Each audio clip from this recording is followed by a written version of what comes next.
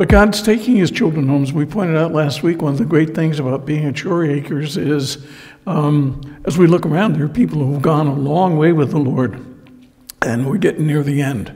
And we want to finish well. That's the deal. Finish well. And finish doing ministry. Marguerite and I had a great week. Wednesday, we were out in our little march there in London, which was interesting. There were people on both sides of the main street, Dundas, and some people yelling back and forth. Some of us just making our point that, you know, children's lives matter. And it was interesting on the Board of Education had their sign going, "Every child matters." Say, well, maybe not. You know, I mean, what's happening to our young children who are being confused about gender and sexuality, and not just being confused. The devil uses two tricks. He confuses, and then he contradicts what God has to say. And we're going to see that's exactly what he did here in the book of Genesis as we take our second look at Genesis today. So I hope that you enjoyed last week. I try to look at the big pictures in Scripture. And the reason I do that is not because I don't like the little pictures, but you can't know what the little pictures mean if you don't know what the big picture is. And that's the point I'm trying to make. You can't begin talking about minutia if you don't understand where that minutia fits in the big game. And so today we're going to look at a few Hebrew words that will help you see that Moses is so clever as he writes this book. I mean, absolutely so clever that he can just take a word, make it sound slightly different, and all of a sudden it communicates incredible meaning. And so we need to see those things, or we're missing what he's trying to get us to see. In fact, we'll see that on two occasions this morning in the text that we're going to look at. I just want to mention one thing by word of advertisement. On Monday evenings at 8:15, I teach a course in Life of Christ. If you're interested, just email me and I'll send you the link. So if you want to know what my email is, it's just basically my name, LHWorrad@gmail.com, and I'll send you about what the link is to that. We spend about an hour, and it's fairly, I'm going to say it's fairly deep material. So it's like taking a course in the life of Christ. That's what we're working on. Probably will take us most of a year to do the course. Anyhow, having said that, let's do a little bit of a review. Last week, I wanted you to see that the book of Genesis starts off telling you with the kind of God that we have. There's lots of people who believe in God, but the God they believe in, take, for example, our Islamic friends, they believe in God. They believe in Allah. You can't actually, even when you're in a place like Kazakhstan, where Marguerite and I lived for a while, you can't even use the Russian word Bog because they don't like Russians. You have to use the word Allah if you want to speak about God. It makes for interesting missionary work if you're going to deal with people, because it doesn't take you long to realize when you look at Allah and you look at Jehovah, they're not the same. They're definitely not the same. Jehovah is not a fatalist. Jehovah is not a determinist. Jehovah is a personal, loving God who's concerned about your life, just not about your obedience, but about the quality of your life. Jehovah God is personal God. So as we looked at the text last week, we saw in the beginning God. This is the pre-existent God. He is before anything was. Whatever came into being through him. The second thing we notice is that he was, what should we say? He was powerful and he was purposeful. He had a plan, and the plan was to Remember, the earth was without form, and it was empty. He was going to take that emptiness and fill it. He filled what was empty. On day 1, 2, and 3, he formed it. On day 4, 5, and 6, he filled it. This is a God who is purposeful, who is powerful, and then, as we saw, he's personal. This is not the God who is far away. This is not the transcendent God as we know him in philosophy and maybe theology. This is the immanent God. He is present with us. Adam and Eve walk with God, at least for a little while. Then we noticed something about this Jehovah. We took a look at the human being. And we noticed that in chapter 1, Genesis 26 and 27, there was this huge emphasis that Moses makes. Only 6 times in the Genesis account does he talk about creation. 3 of those times are in one verse. Do you think he was trying to get your attention? I think so. Not only 3 times created, but 3 times in God's image, in God's image, in God's image. Whatever else we know about the human being, we know that the human being is made in the image of God. That's God's intention for us. And I tried to point out last week, you are here on purpose, and you are here for a purpose. See, God made you and God made me to glorify him. This is at the heart of the Christian message, right? I'm the Lord your God. I brought you up out of the land of Egypt. You shall have no other God but me. That's what we're talking about here. It is God first. You are here on purpose, and God's purpose for you is to glorify him in this world. It's what Jesus says. Let your light so shine before men that they might observe your good deeds and glorify your Father who is in heaven. We are here on purpose. We're here for that purpose.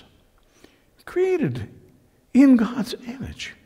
And then we noticed something about Adam and Eve. We noted not only that they were in God's image, we noted what God intended for them. In God's image, in God's presence, under God's instruction, at rest, naked, and not ashamed. Think of that. Think of a world, think of a life where there is peacefulness. Think of a life where there is no, dissension. Think of a world where there is no lack of trust. Think of a world in which there is safety. That's what our world is so concerned about today, right? Safetyism is one of the key issues in our society. All of that, God created for us. And you say, and I ask you, can you imagine that? And of course you can.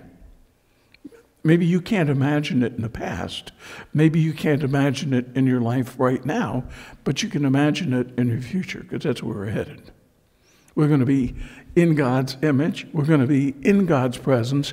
We're going to be under God's instruction, and we are going to be at rest. You see how the whole Bible, the whole picture of salvation and what God wants for you is seen way back here in Genesis.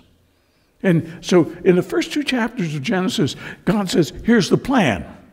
And it is not by accident that the Apostle John begins speaking about, if you will, the whole of the Genesis thing being fulfilled. You come to chapters 19, 20 of Revelation, all of a sudden you're seeing Genesis come right back to the core. See? It's going to be great. Here's what we have to pay a little attention to today. This word, naked.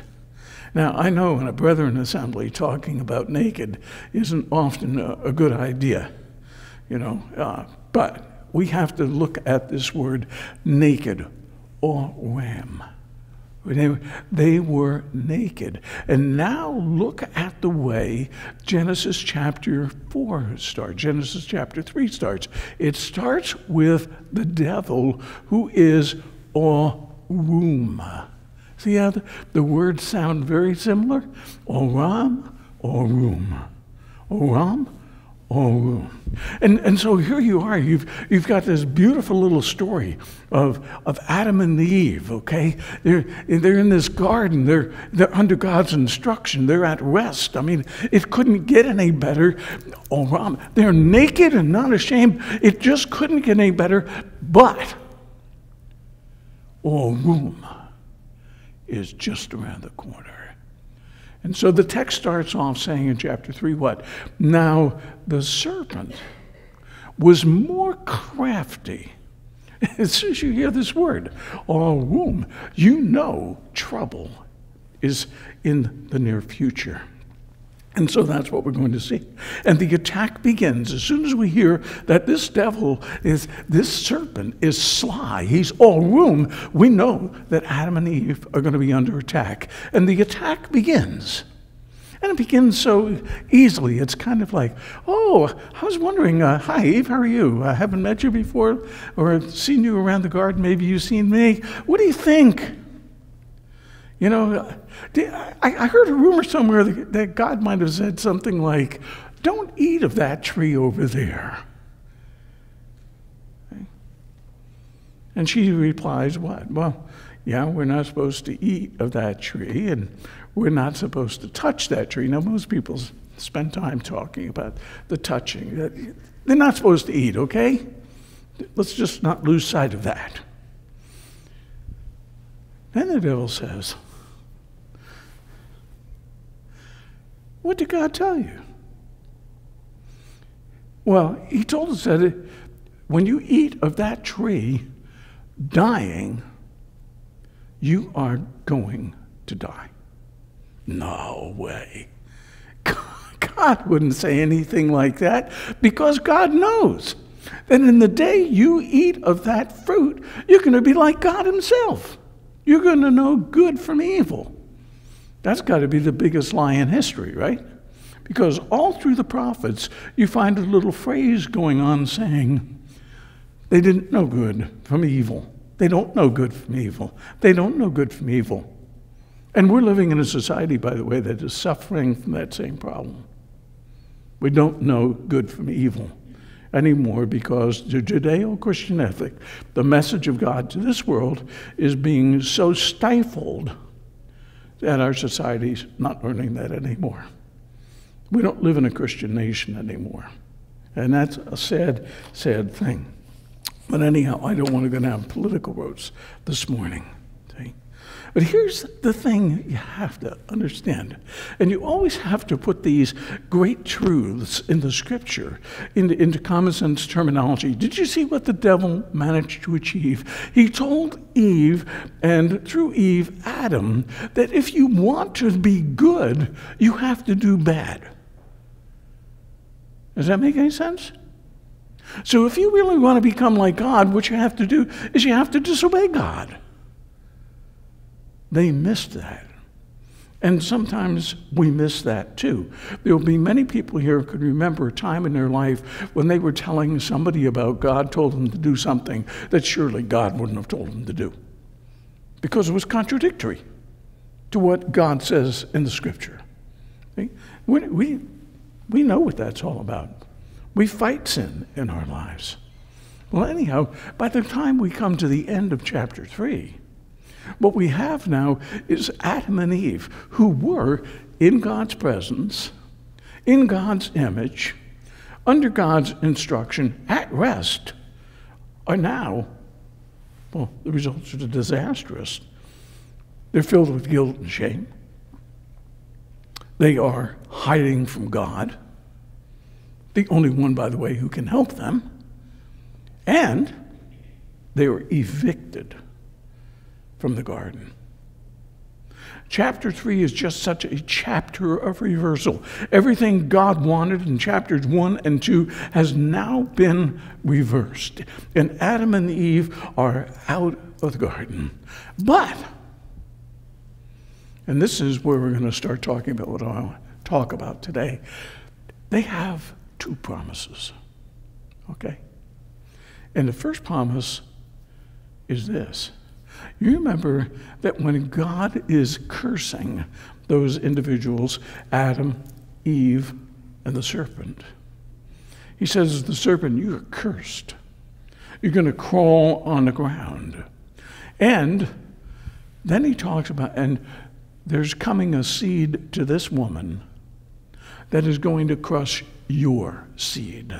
There is coming descendant to this woman that is going to crush your descendant. Literally, in a sense, going to stomp on the head of the devil. I mean, this is an incredible promise.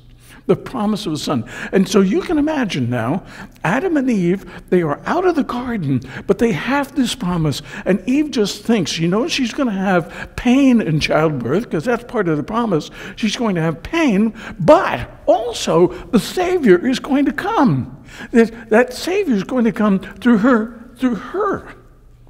You can imagine, as they begin starting their family life, which is what we see in chapter 4. Adam and Eve are starting their family. She's thinking, wow, maybe the Son is going to come. Maybe that seed is going to come. And all of this will be changed in a moment. But what happens is something quite different than that. Chapter 4, Adam and Eve, as I mentioned, begin this life. They have a child. His name is Cain. I don't need to tell you the story of Cain. Here's a story that you do need to know and we'll look at in further detail in the future. Cain is like every other firstborn son in the book of Genesis. There is not one good firstborn son in the book of Genesis. Think about it. Now you know that, okay? You haven't thought about that before maybe, but you know that. Because it's not going to be Cain, it's going to be Seth. It's not going to be Japheth, it's going to be Shem. It is not going to be Esau, it's going to be Jacob. It's not going to be Ishmael, it's going to be Isaac. It is not going to be Reuben, it is going to be Judah. See, it is not going to be Manasseh, it's going to be Ephraim. You get what I'm saying? So this is a pattern that runs strong through the book of Genesis. And Cain, this firstborn son, what a huge disappointment he is. He brings the wrong kind of a sacrifice before God. He kills his brother. And then he argues with God about the whole thing. Surely, Adam and Eve come to the place where they recognize, while they had this hope of this great Savior, Cain can't be that. He just can't be that. And now we come to the second promise, which is what I want us to see this morning. But it's not a promise you probably have thought about before. Okay?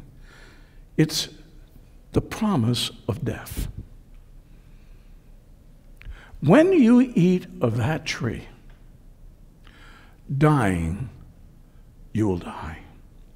As Paul puts it in the book of Romans, death came upon all men, all humanity. And so we have this scripture back in the 2nd chapter. In the day you eat of that fruit, dying, you will die. That's the second promise, the promise of death. So let me read this for you. In verse 17, okay, of this 4th chapter, Cain made love with his wife, and she became pregnant, and she gave birth to Enoch. Cain was then building a city, and he named it after his son Enoch. I thought they were supposed to be fruitful, multiply, replenish the earth, and subdue it. He's making a city. How? We're not quite sure. How many people are around at this point in time? We don't really know. But we know that From Moses' point of view, he's doing something he shouldn't do. But anyhow, Cain made love to his wife. She became pregnant, gave birth to Enoch. Cain was then building a city, and he named it after his son, Enoch. To Enoch was born Irad, and Irad was the father of Mehujael, and Mehujael was the father of Methusael, and Methusael was the father of Lamech. He's in the 7th position. He's the finisher of this genealogy. We won't talk too much about genealogies today, but notice what happens. Lamech married 2 women, one named Ada and the other named Zillah. Ada gave birth to Jabal, and he was the father of those who lived in tents and raised livestock. His brother's name was Jubal. He was the father of all who played stringed instruments and pipes. Zillah also had a son, Tubal-Cain, who forged all kinds of tools out of bronze and iron.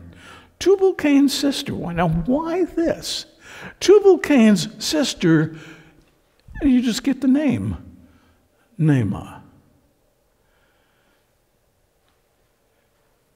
The word Naamah means beautiful or lovely, okay?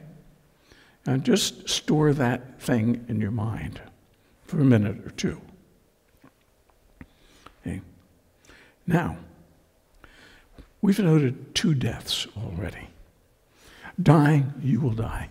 We have the death of Abel. And now we have Lamech saying he's killed another person. Chapter 4 doesn't say that all of these people in the genealogy died, but they did. But now our attention turns to chapter 5. And in chapter 5, we come to another genealogy. Let me read this chapter to you. This is the written account of Adam's family line. When God created mankind, he made them in the likeness of God. He created them male and female and blessed them. He named them mankind when they were created. When Adam had lived 130 years, he had a son in his own likeness. This is of great theological significance. We're no more now in the image of God. Adam's son is in his likeness, in Adam's image. But as we continue in the text, note what happens. After Seth was born, I named him Seth, by the way, Seth's name means replacement. After Seth was born, Adam lived 800 years and had other sons and daughters. Altogether, Adam lived a total of 930 years, and he died. Okay? When Enosh, when Seth lived for a total of 912 years, then he had other sons and daughters. Altogether, Seth lived a total of 912 years, and then he died. As you read your way through this 5th chapter, you hear this phrase 8 times. And he died. And he died, and he died, and he died, and he died, and he died, and he died, and one more, he died. 8, he died. What do you think Moses is trying to stress here? He's trying to tell you the truth that sin brings about death. The wages of sin are death. Death, death, death is everywhere because of sin. And we're not done with this yet. Okay? We're nowhere near done with this. By the way, of course, we have Enoch, who is 7th. Enoch, preacher of righteousness, he doesn't die. He walked with God, and he was not, because God took him. And there's only one other person listed in that genealogy that doesn't die. His name is Noah. And if you don't know what Noah's name means, it means comfort. Okay? Through Noah, comfort is going to come. But now, we have to see something else. I told you to keep your eye on that name of that woman, Naamah. We come to Genesis chapter 3. Let me just read you the text there. Okay. Genesis chapter 6 then. When man began to increase in number on the earth, and daughters were born to them, the sons of God saw that the daughters of men were beautiful, and then they married any of them that they chose.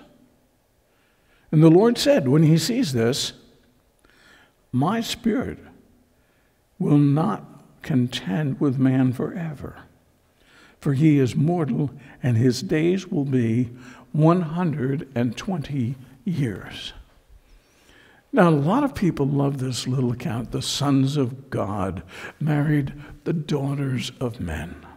And they build up this very interesting story about these are fallen angels who somehow come and impregnate women on the earth, and there are giants and whatever in the land. It's one possible interpretation. Unless you read the book of Genesis over and over. See, any time in Genesis, just like firstborn sons don't really do well in the book of Genesis, any time you look at a man who marries a woman who is not from Israel or not from the family of God, you got trouble. Okay? How do you know that? Well, take a look at Ishmael. When Ishmael gets married, we're told specifically, and you know Ishmael is going to be a problem, right? I mean, you're already told that in the text. What does Hagar get as a special present for Ishmael but an Egyptian woman? When you move to Jacob and Esau, okay, well, you know the story of Isaac. When Isaac is going to get a wife, it's not going to be from the Canaanite people around. What's going to happen? Abraham's going to send his servant back to the homeland and find a woman from the right thing. Jacob is the same deal, back to the homeland. Going to find a woman, actually finds two. By the way, the one that he liked isn't the one he was supposed to marry. Leah is the real deal. The king comes from Leah. That's important for us to remember in the book of Genesis, but that's in the future. But so what I'm saying is throughout the book of Genesis, what you have is godly people constantly being warned of not marrying ungodly women. So what fits with how Moses is thinking here, in my mind, is that the sons of God are the descendants of Seth. And the daughters of men are the daughters, if you will, of Cain. Okay, they come from the descendants of Cain. And so what happens in chapter 5 is all of a sudden you see sin increasing and increasing and increasing until you come to Genesis chapter 6 and verse 5, where we have this statement. Every imagination of man's heart was only evil continually. Basically, there's none that doeth good. No, not one. With one exception. Noah finds grace in the eyes of the Lord. But I don't want to get to grace yet. Death, Cain's death. Whoever Lamech killed, their death. All of the line of Seth, their death. And now, Genesis 6 through 9, what happens is the death of all humanity, other than Noah, Mrs. Noah, Ham, Shem, Japheth, and their wives. Death, death, death, death, everywhere. But then you come to a verse, Genesis chapter 6, verse 8. But Noah found grace in the eyes of the Lord. Noah found grace in the eyes of the Lord. And what I really want you to see this morning is, yeah, there is this death. And this death is overcoming, if you will, the righteousness in the world. But here's the promise that we have in John's gospel. In the beginning was the Word was with God, the Word was God. The same was in the beginning with God, all things made by him. Without him, nothing made that was made. In him was life, and that life was the light of men, and the light shone in the darkness, and the darkness could not destroy it. The light is never going to be destroyed. And all through this passage, okay, chapter 3 all the way over to chapter 9, the destruction, the flood, whatever, where everything on the earth is dying, God's message is there's grace. God is a gracious God. How can I possibly say that in the face of all that death?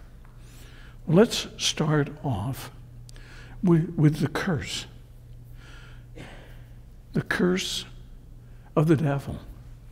There's a promised baby, the promised Savior, the promised rescuer, the promised one who is going to come and stomp on the head of the devil. That is grace. Okay? There's another thing. In chapter 4, in verse 15, God has told Cain that he's going to be running from people his whole life. He's going to be a vagabond. He's going to be separated from his whole people. And what happens is he says to God, God, I can't bear this. Somebody's going to kill me. And God says, I'm going to put a mark on you. I'm going to protect you. Yeah. God's grace, even to Cain. Go a step further. The preaching of Enoch to his own generation. In the New Testament, he's called a preacher of righteousness. He preaches grace. He preaches repentance and grace. Take, for example, the life of Noah. Noah finds grace in the eyes of the Lord. Noah is a righteous man. God's grace comes. And God's grace comes in the form of the last thing we'll talk about today, the ark, which we know is not simply an ark, but is a picture of the Christ. You know, we're not going to go today into all of the stories of the Pentateuch, but it's interesting how Noah passes through the water, Moses passes through the water, Elijah passes through the water. I mean, it's interesting. Over and over and over again, Joshua passes through the water. One final thought here. Here's a question you might want to ask yourself as you keep reading.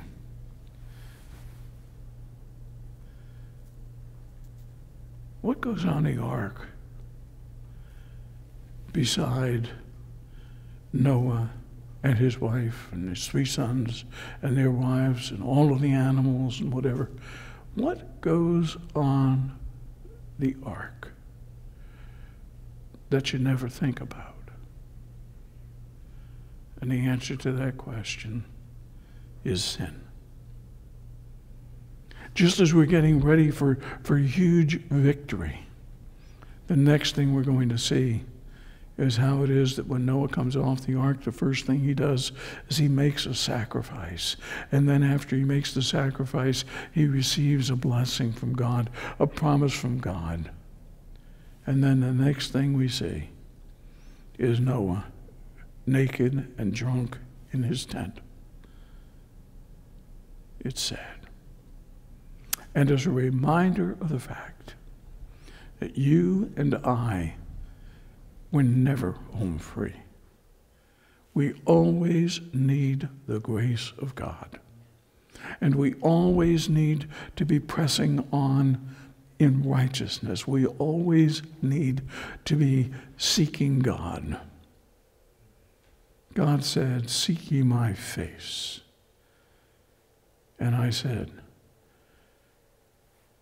"Thy face will I seek, O God." Well, that's the end of our second lesson in the book of Genesis. In November, I have 3 weeks, and we'll do 3 more lessons from Genesis because it's a very incredible book when you begin looking at all the little things that happen in it. Let's pray together. Father, we don't want today to just be an exercise in talking about interesting historical events and plays on words. It's a powerful story of what sin can do to destroy our lives. We see it everywhere around us. We hear the words of Jesus, "As it was in the days of Noah, as it was in the days of Lot, so it is in the days of Son of Man." And so we look to you today as we live in the days of Noah and in the days of Lot. Partying, taking in marriage, whatever, making money, all of those things. We're reminded of the fact that you are a God of grace. And we're reminded of the promise in Philippians that the one who began a good work in us will perform it until the day of Jesus Christ. We thank you for this in Jesus' name. Amen.